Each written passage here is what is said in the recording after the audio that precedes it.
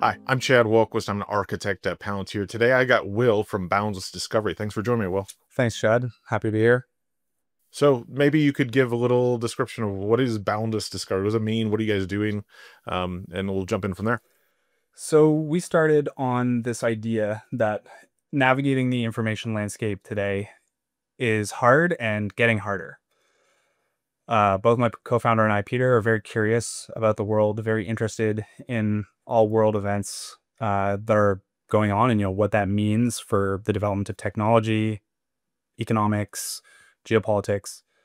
And we're finding it, really hard to go and navigate that for ourselves and construct our own understanding. So uh, after, some discussion, some iteration, we decided to start a company with the express goal of building what we're now calling the truth stack. We're trying to figure out what is happening in the world. How do we discern what is real, what is narrative and fake, and how do we then take that and present it to a user in a way that is trusted, digestible, and accurate? So like, I guess maybe, so we can, the people watching can understand, like, how did you get started? I think some of this is fun because it was you and I on Twitter, if I give it away a little bit, but maybe how you guys got started with Palantir, and then like, what's been the transformation you've seen as you started to use it? So this idea of kind of doing analytics on world events is something that I've had, kind of as an on and off side project for the last maybe 8 years or so. And the most recent time that I picked it up was around when you and I started having a bit of a back and forth on Twitter. And it was also the first time I had picked the project up since LLMs had become a thing, before I was doing all the Yeah. older school NLP techniques. Um, so I was like, okay, I'm going to give it a go again now that LLMs are a thing. And then one day, I forget exactly, which post we were having this discussion on, but I was talking about how I wanted to model these world events and stuff as a graph. And you said, oh, the ontology is kind of what you need for that. I said, oh, okay. I know the word ontology, but I didn't know what it meant in Yeah. terms of Palantir's software. And then, discovered the free developer tier of Palantir. So when, signed up for that, did a bunch of tutorials, and then it was like, oh, okay, now we can really go fast with some of this stuff. So a couple of weeks into that is when my co-founder Peter and I said, okay, we're doing a company around this, and we're going to build as much as we can on the Palantir Yeah. platform. So I guess, okay, so you tried out the software, you downloaded, or you signed up for the dev tier, you started building, like you said, the ontology, like, okay, there's graph, like from your perspective, I would love to hear it because I've got my take on what the ontology is from you. Like, what was the power of the ontology that like was the differentiator that had that unlock? So, when I started saying I want to model world events in this sort of graphical format, um, what I didn't realize I needed to do was very carefully define a couple of different objects and the links between those objects in a way that really captures as much of base reality as possible, but in a way that is also kind of consumable. So after a bunch of iteration and stuff like that, we kind of settled on three really important uh, node types or ontology objects in the Yep. parlance of Palantir's platform. And those kind of object types are entities, events, and figures. Entities, of course, person, place, thing, company, government, organization. An event we try to describe as uh, an entity having done something.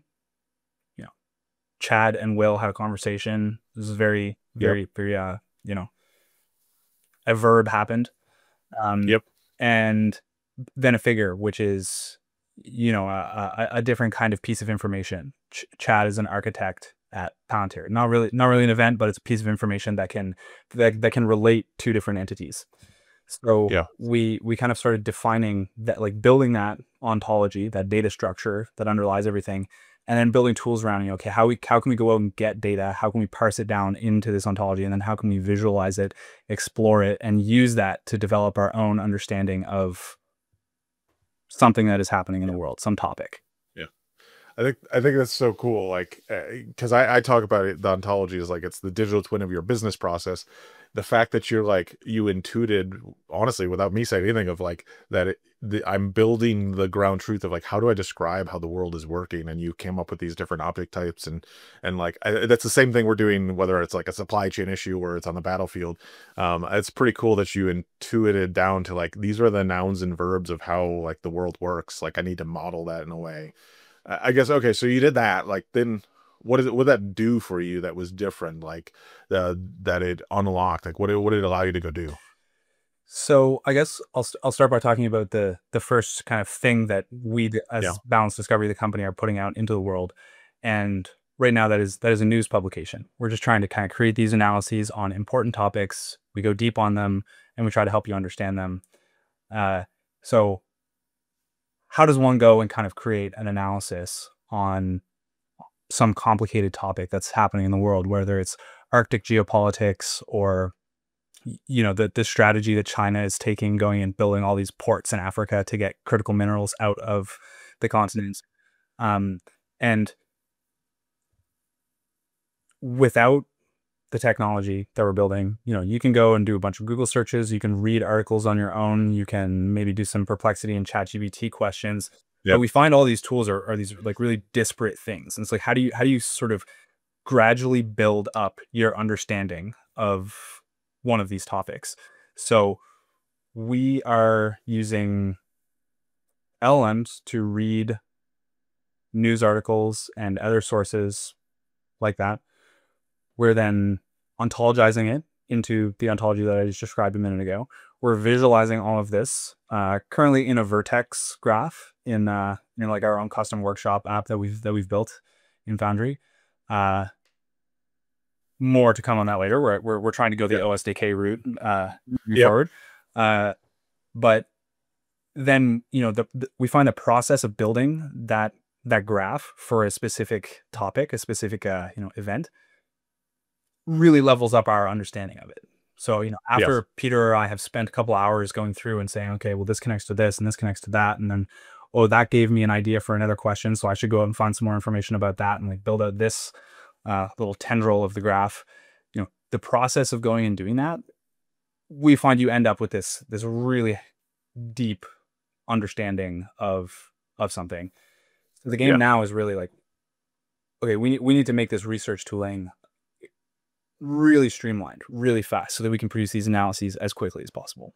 Okay. Now, there's just you and Peter at the company. And so like, how are you then thinking about Palantir as like a scaling mechanism for you? Like, or how are you planning kind of the next steps of your business in using Palantir to like help you scale? I mean, a lot of it comes down to the fact that we have not raised any money Yep. yet. Anyways, we're fully bootstrapped. So I think that the age of kind of solo builders, where Peter's the CEO, he's handling a lot of the business development and a lot of the writing of these analyses, and I'm the CTO working on all the whole tech stack. I have been able to accomplish like a lot using the mixture of AI development tools, but then also more importantly Palantir. I mean, I'm reminded of the talk that Sham gave at DevCon 1 that you were so Yep. kind to invite Peter and I to, where he was talking about when AWS was coming around. It was this thing where engineers were sometimes feeling like, oh, but I like racking servers. I like having that control over it. It's like some of my pride is kind of tied to the ability to, like, at the end of the day say, yeah, pat the server on top and say, I did this. And Palantir is now doing the same thing with backend development, where I could have gone and learned how to use databases by hand, quote unquote, to Yeah. go and develop like a similar sort of data structure to what I have in the Palantir ontology right now. But why? Like I'm less interested in writing code and being an engineer than I am in shipping a product that does something actually in the world that I view as a good thing. So I Yeah. just want to speed as quickly towards that as I possibly can, and this Yeah. this is That's this is cool. the Yeah. way to do it right now. Yeah. If it's not in production, it's not adding value, right? Absolutely. So, okay, I wanted to like switch topics a little bit. Maybe is there part of this platform and stuff that you wanted to show off? So this is the application that I've been working on for about the last 2 weeks. Um, Yeah. we're going fast here.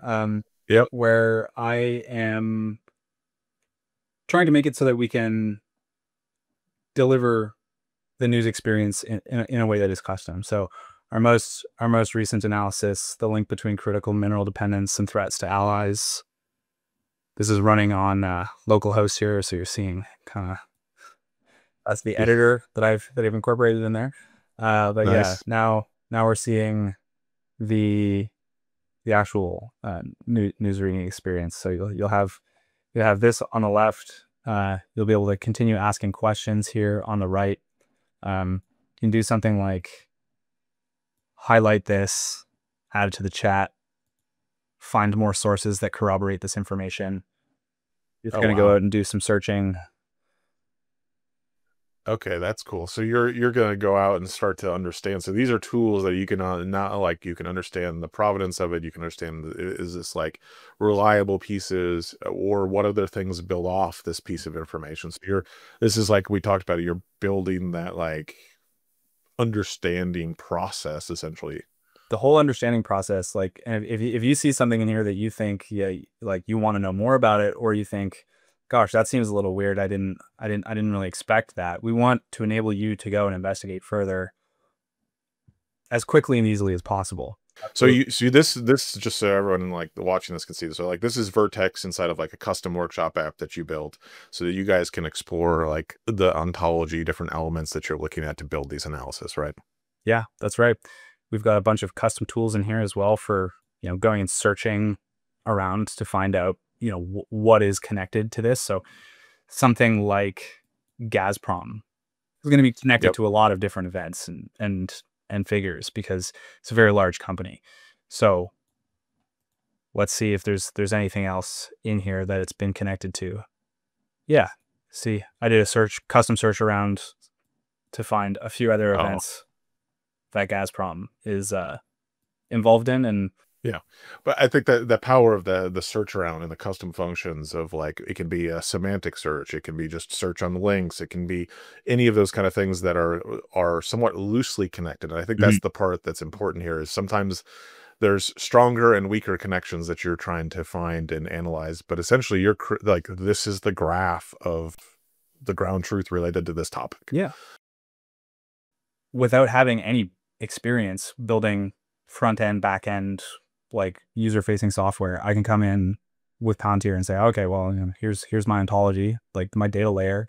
Here's all of these tools that I can slot in place on top of the data layer to then go and interact with the data, update it, do analytics on it, and then the kind of visualization and workshop layer, uh, being able to quickly throw together user interfaces without really knowing how to do that. Awesome. Well, thanks, Will, for taking the time today. This has been awesome. I hope everyone else can see kind of, hey, you don't have to be a massive company to build in Palantir. Absolutely. Thanks, Chad.